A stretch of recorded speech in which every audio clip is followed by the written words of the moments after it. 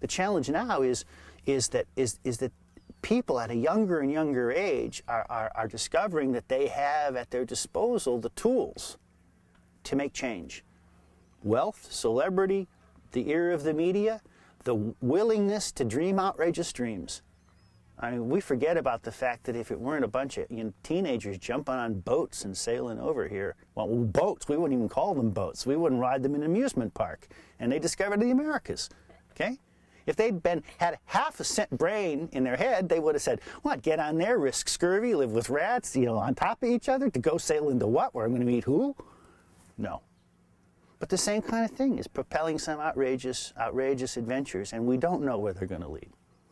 I guess you either have to trust the heart of humanity, or you have to look at it as a sort of bad joke and say, we really can't trust it.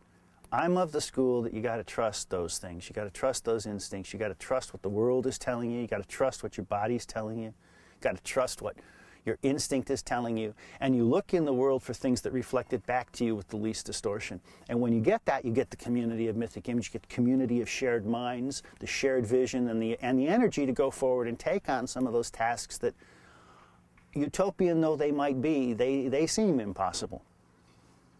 But not when there's a bunch of you.